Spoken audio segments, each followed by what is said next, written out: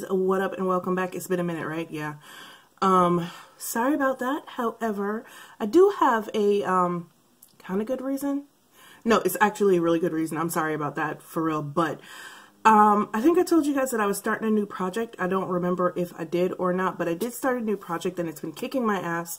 So I really haven't had the time to sit down in front of the camera and like do stuff.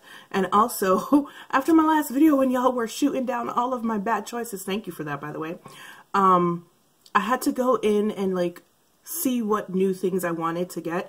So I've actually been spending the last 2 weeks buying stuff. Nothing is here yet. A couple of things were supposed to come yesterday, and apparently UPS decided not to deliver it, even though they were out delivering shit. But yeah, so I haven't gotten any of the stuff yet. Everything is supposed to come on Monday. That's what everything, all of the, you know, delivery stuff is saying. Estimated delivery Monday. So hopefully everything will get here on Monday.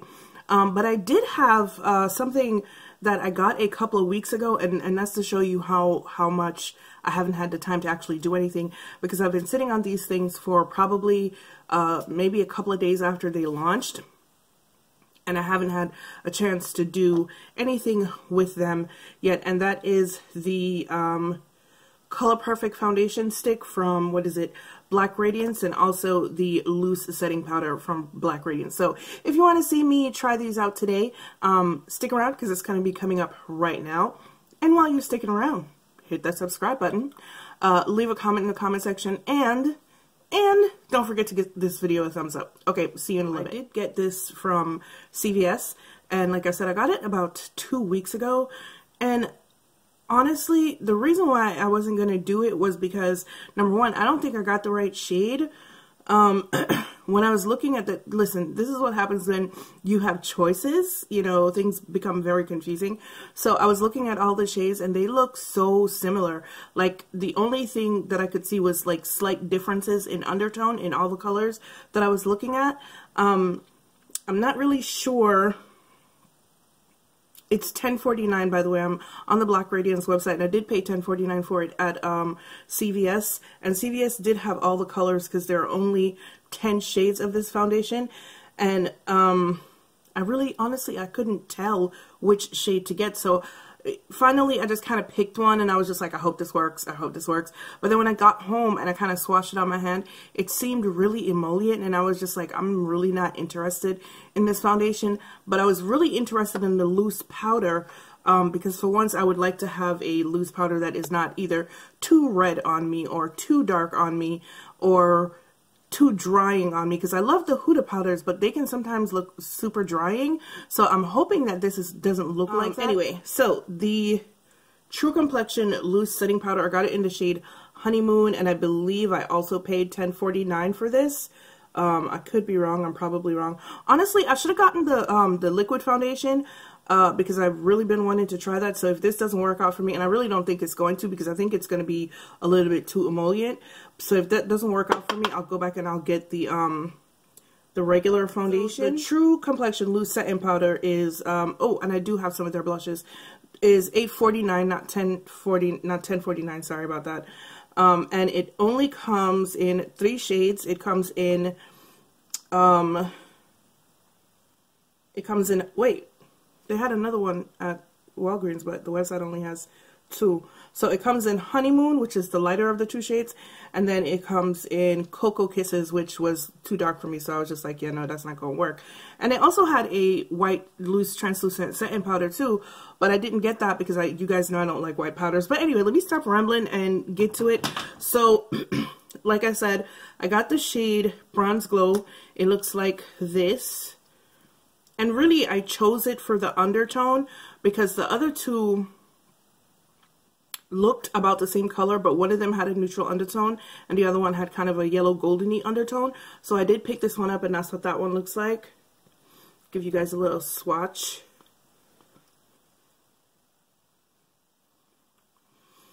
And I'm hoping that even if this is a little bit too light, the powder will kind of make it, you know, not so light. And then on the bottom of the tube, it has this little thing which I have zero intentions of using.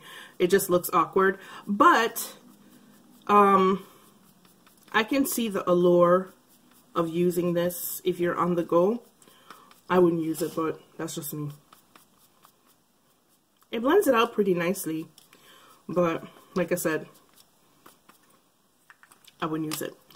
The setting powder.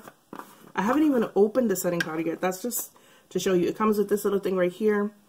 And then, ooh, girl.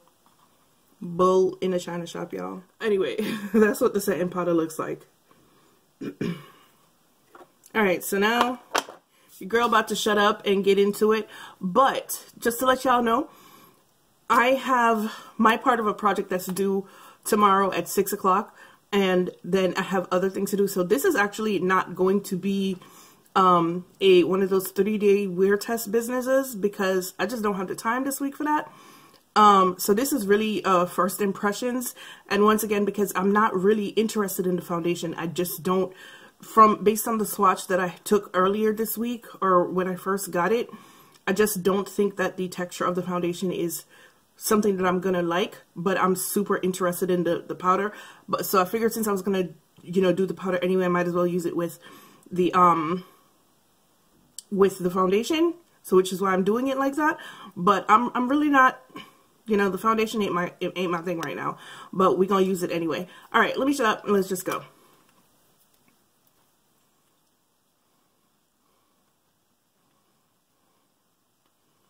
And as I thought, the foundation is a little bit too light.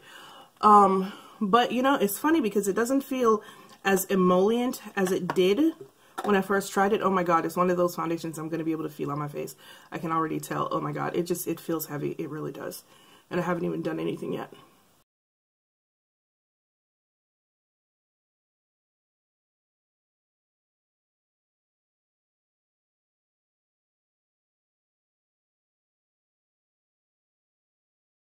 Okay, so maybe it's not a little bit too light, but it is.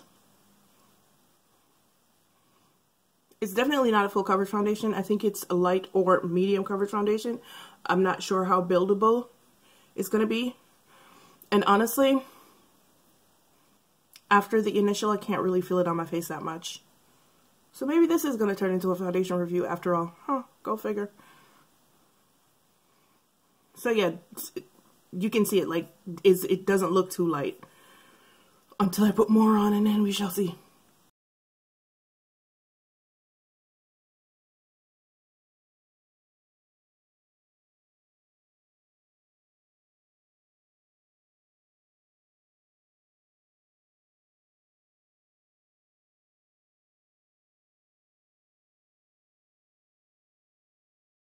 Okay, so one side of my face with the foundation, the other side without the foundation. Couple of things that I'm noticing. First of all, I don't hate it. Surprisingly enough, it doesn't feel as emollient as it did the day that I got it. I think maybe because it was like 60 degrees outside and I had it in the car for a minute. So maybe that's why it started to melt or whatever. But the color is not too light for me. Go figure. The undertone, I think, is what saved it from the color being too light. Because, like I said, there were 3 shades that look almost exactly the same. And they all had different undertones. And I picked the one that looked most orange. So, yeah.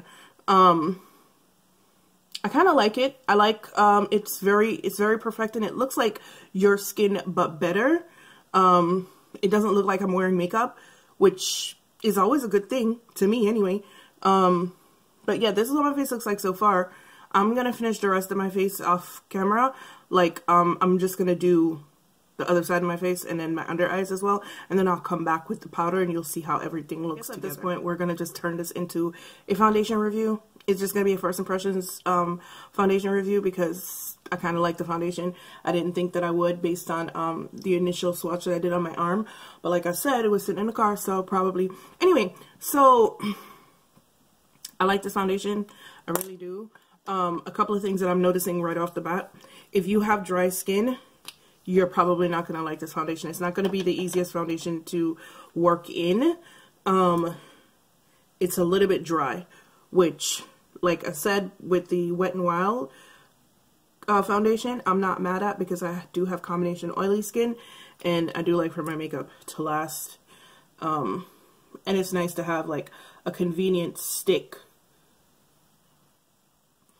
Second, it's not the easiest foundation to work in at all. So there's that as well. So I'm not doing anything really big today. I'm not going out because someone has my car, and I didn't plan on going out today anyway because I have a lot of stuff to do both in the house and work-wise. So I don't know if you guys noticed or not, but the foundation does oxidize. So bear that in mind. So now I'm gonna just use the powder and set my face. I've done some like bronzing around the perimeters of my face, lipstick, but that's about it. And I'm just gonna use this brush. It's not like the most finely milled powder. I'm just gonna use this brush to press it into my skin.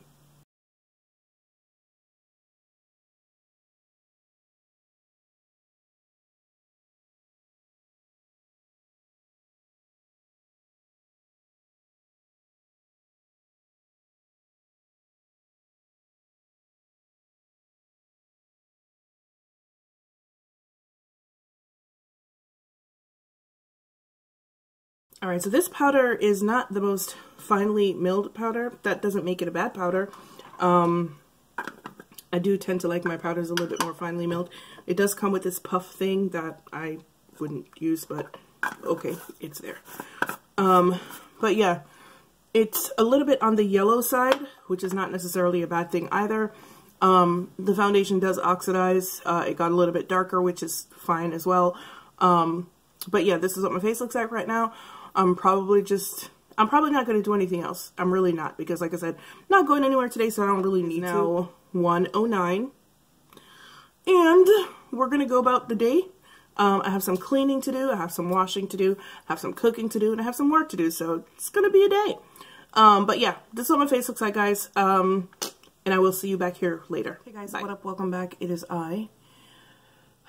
So I almost forgot that I had to do this wrap up because it is now 1:12 a.m. and I'm not going to keep it long. I'm just going to keep it short and say that I'm probably going to return this foundation and the powder as well.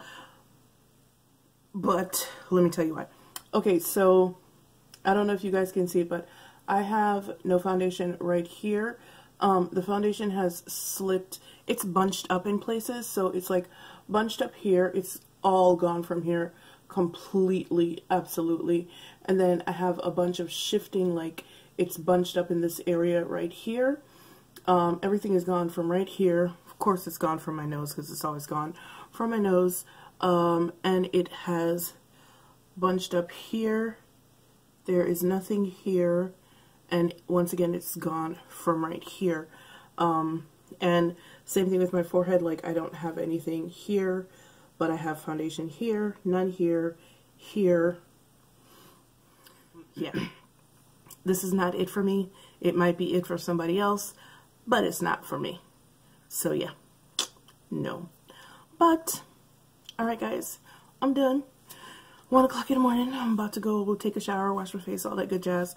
But as usual, it's been real, it's been fun, and I will see you guys on the next one. Bye.